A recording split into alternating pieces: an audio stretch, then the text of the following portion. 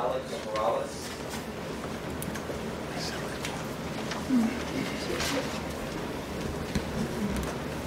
Good evening.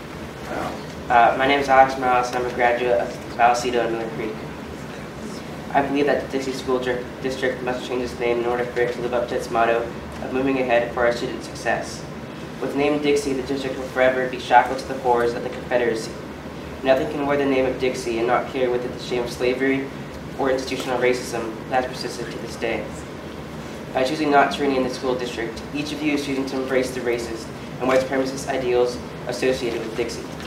For those who will see the association between the term Dixie and racism as a stretch, or just Google image search the word Dixie, and you will see the vile world the term continues to represent today.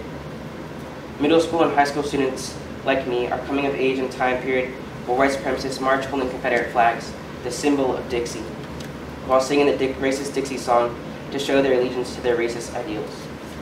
I know we have all seen the footage. Some are choosing to remain ignorant of the world we live in. As a person of color, being able to ignore racism is not a privilege I have, nor one I wish to possess. I want to be on the right side of history, and among those leading change. The question now becomes, will you choose ignorance over action? Are you willing to use your power and privilege to change the name and lead the community in the hard work of ending racism? Thank you.